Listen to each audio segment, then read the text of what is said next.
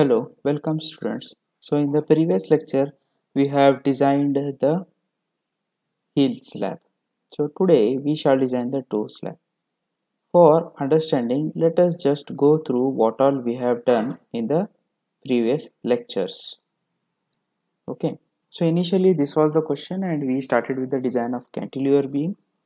And in the first step, we just calculated its dimension. So we got the overall depth, then the thickness, then the height of the stem, width of the base slab. We decided the dimension and this is how the diagram looked like. So we had stem portion here, we had this base slab, we divided into two parts, one is heel slab and toe slab. We already designed the stem and we already designed the heel slab. So today we shall see how the toe slab is designed. Now initially the design of stem we did in this fashion and we arrived at a movement of 163.66 kN per meter, and this we calculated the required depth for it and we provided a tapering section.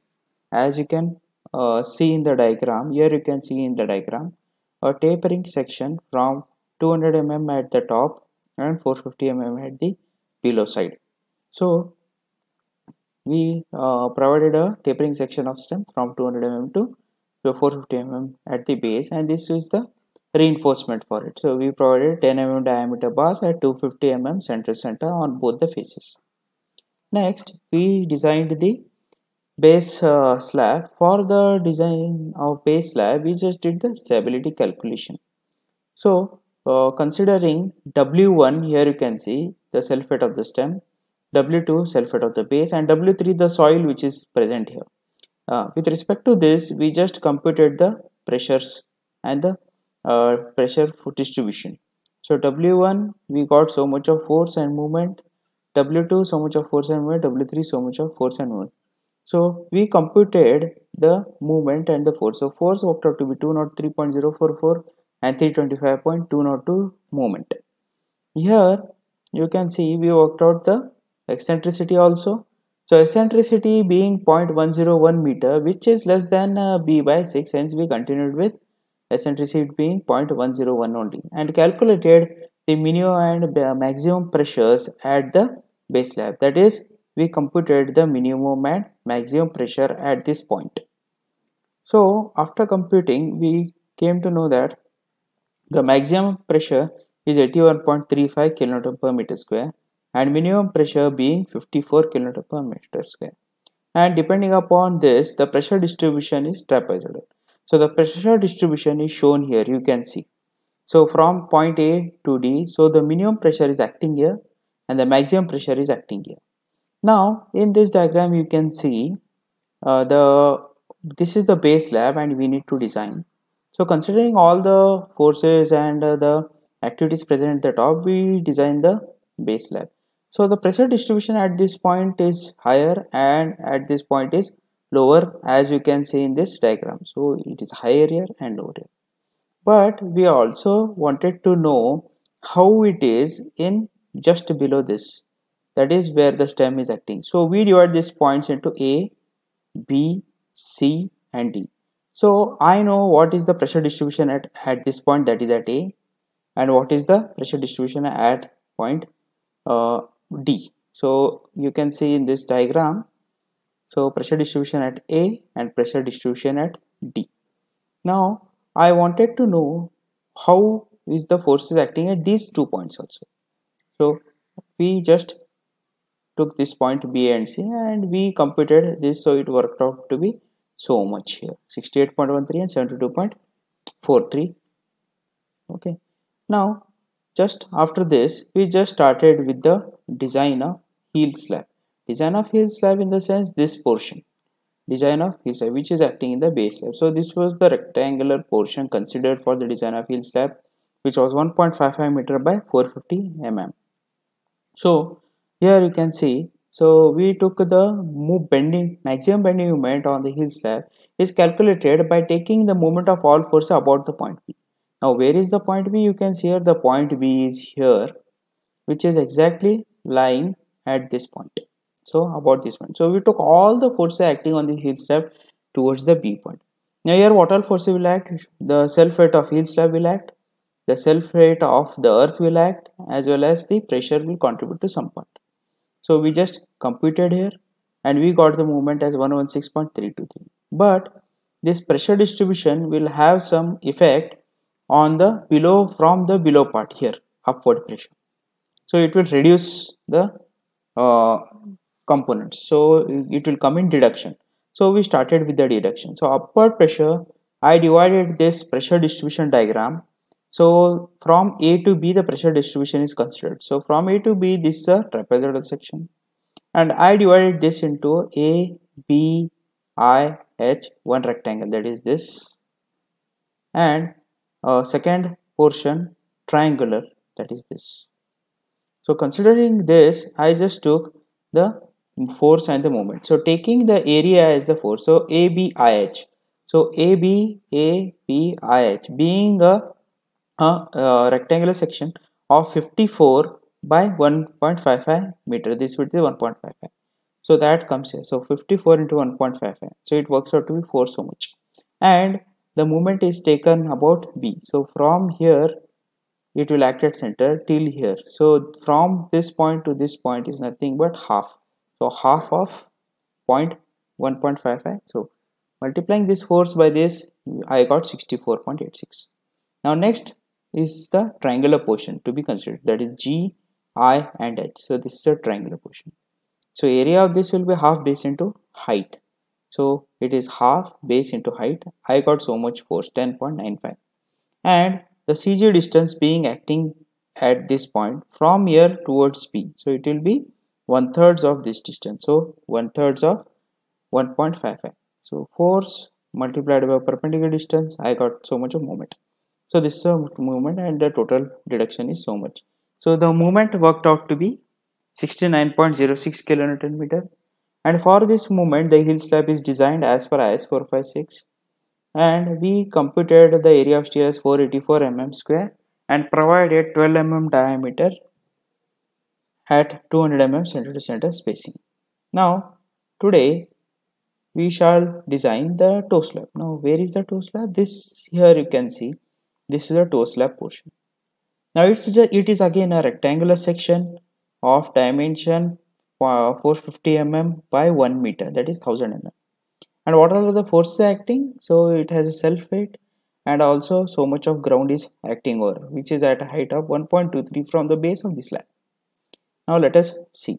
So the maximum bending moment in a toe slab is determined by taking moment of all the forces about the point C. Now where is the point C? This is the point C. That means if I see the above diagram, this is the point C. So taking the moment about this point C. So let us see. So taking the moment about this point, so what is the pressure distribution coming in this toe slab portion? So this is a toe slab portion. So the pressure distribution to be considered is C, D, E and this portion. So this is a trapezoidal. Again I will divide this into a rectangle and a triangle. So rectangle being C, D, J, H. So this rectangle is of the section and this is a triangular section. So let us see. So low loads. So upward forces. So this is 72.23 into 1. This is a force. Now it is acting at the point C. So this rectangle is half of this. So it will act from here till here. So half of this portion. So it is nothing but 1 meter divided by 2.5. So 472.23 into 0.5 meter. I got moment as 36.115 kilonewton meter. Now the triangular portion, you can see a triangular portion here. So this triangular portion, so area of which it will be a force. So half base into height. So force being upward pressure, half base into height. So 9.12, so 4.56. And it will act from this CG of the triangle is here and it has to go till point C. So it is 2/3 of this distance. So 2/3 of 1, which is 0.66. So force 4.56 multiplied by 0.666, I got 3.036 as the moment. So now this is the deduction part, which is the upward pressure acting. Okay, now let us see the self weight. You can see this rectangular section of 1 meter by 0.45 meter and it is a concrete. So area of this will be 1 into 0.45 into 24. So it is 1 into 0.45 into 24. The force which is 10.8 kilonewton. And it will act from this point to C. That you can see from this point to here. So it will be half of 1, that is 0.5, the distance. So force 10.8 into 0.5 meter distance, I got 5.4 as the moment. Now you can see in this diagram on the toe slab so much of earth is also lying. So considering this earth on it, so I need so much of earth is acting. So that is also act downwards due to center of gravity. And the density of the soil is given. So I will consider this rectangular portion and triangular portion and solve. Now let us see. So this is 0.78 into 1 into 18. So 14.04 is the force acting. And the CG again half of this. So it will be 1, half of 1. So 14.04 into 0.5 I got 7.02. So this is the 12.42 as the downward load. So downward load moment is acting 12.42 and upward as 38.151. So maximum service load bending moment in toe slab is this minus this, which is 25.73 kilonewton meter. Factor moment multiplying it with 1.5. So I am getting it as 25.73. So the moment working out to be is 38.595 kilonewton meter.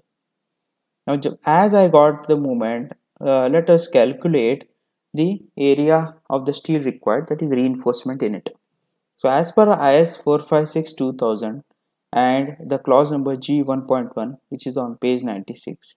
So this is a formula. So I substitute, that is mu is equal to 0.87 Fi AST into BD 1 minus 415 AST divided by BD into FCK. So substituting everything, I arrived at AST 275 mm square, which is less than the AST minimum. As it is less than AST minimum, we shall provide a minimum of 0.12%. So 0.12 divided by 100 into B into D. So P is 1000 and 450. 540 is there. So providing, as we have earlier calculated, providing 12 mm diameter at 200 mm center to center. Now this completes the design. So you can see if I just go through. So the reinforcement for the toe slab is providing 12 mm diameter at 200 mm center to center.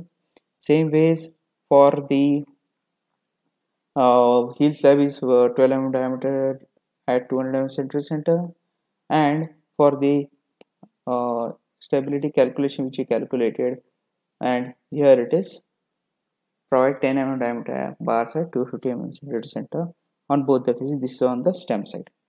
Now let us see the checks. Now here you can see the check for safety against sliding, as you can see in the diagram here. So this part may be required, it may slide, hence we will check for safety against sliding. So top horizontal earth pressure. So the pressure acting here, you can see the pressure P is equal to K omega H square divided by 2. So this is 0.33 into 18 into 5.23 square divided by 2, 81.23 kilonewton. Assuming coefficient of friction mu is equal to 0.5.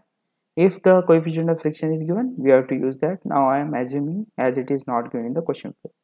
So maximum force is nothing but the frictional coefficient multiplied by this force. Now this force comes from the stability calculation. Just I will show it to you. This is the moment. So you can just check here. From the stability calculation part, you can see this is the force 203.044. So here mu into W, so 0.5 into force, so 101.522 kilonewton. So factor of safety against the sliding is nothing but this value 101.522 divided by the horizontal earth pressure 81.23 kilonewton, which is 1.24, which should be less than 1.5. Okay, but what is happening? It should be more than 1.5, hence it is 1.24 less than 1.5, hence unsafe, providing a shear key below. As this for the safety it may slide, hence we need to provide a shear key. Now where the shear key is provided? At this portion here, shear key is provided. So let us design that also. So design of shear key. If PP is the intensity of passive pressure developed just in front of the shear key, so PP is equal to KP into P. So Kp is what? Pressure per 1 plus sin phi divided 1 minus sin phi. Phi is already given, and which is 1 upon K, which is working out to be 3. Where P is the soil pressure just in front of the shear key. So 72.23 kN per meter square. So this you can see here. It is 72.23 kN per meter square just here at this section. You can see at this section. So 3 into 72.23, which is working out to be 216.69 kN per meter square. If A is the depth of the shear key, so we will keep the shear key depth same as case of a depth of the slab, so 450 mm. So total passive force PA is equal to PP into A, which is 216.69 into A is 450 mm into 1, which is 97.51 kN. Hence factor of safety against sliding is, factor of safety is equal to mu W plus PP divided by P. So this mu W, as you can see here, we have computed mu W here 101.22 kilonewton plus 97.51 divided by 81.35, that is P, which we have calculated 81.35. Okay, so here it is 2.4, which is greater than 1.5. So minimum percentage of reinforcement in shear key, we will provide 0.3%. So it is 0.3 divided by 100, which is 0.003 into B into D into 450 into 1000, which is 1350 mm square. So for this, we will provide a 16 mm diameter bars at 140 mm center to center. Now let us see shear stress at the junction. So what is the shear force? V is equal to 1.5 summation of P minus mu W. We already know 1.5 and P we have calculated, which is 81.35, minus this component is nothing but the horizontal pressure, which is 101.525, which works out to be 20.5 kilonewton. So factored shear force 1.5 into 20.5 kilonewton, which is 30.75 kilonewton. Nominal shear stress, which is 30.75, that is this shear force divided by B into D. So 30.75 into 10 raised to 3 divided by 1000 into 450, which is 0.068 Newton per mm square.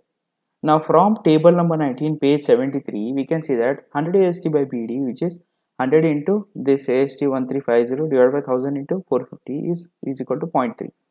Table number 19 and page number 73 gives that Toe C is equal to 0.36 Newton per mm square. Hence, which is greater than this component nominal shear stress, which is 0.068 Newton per meter. Hence, the shear stresses are within the safe limits. So, this is how the reinforcement is designed using for this cross section. So, cross section is decided 200 mm stem cross section, 200 mm at top, 450 mm at bottom, and a base above one heel slab of 1.55 meter and 0.445 meter depth, and a toe slab of 1 meter and height of 0.45 meter, and we calculated from this pressure distribution. So this is how the design of retaining wall is done. So this is how the designing of retaining wall, and this is how the reinforcement. So reinforcement we shall calculate in the next class. So till then, just go through the design for all the components, and thank you.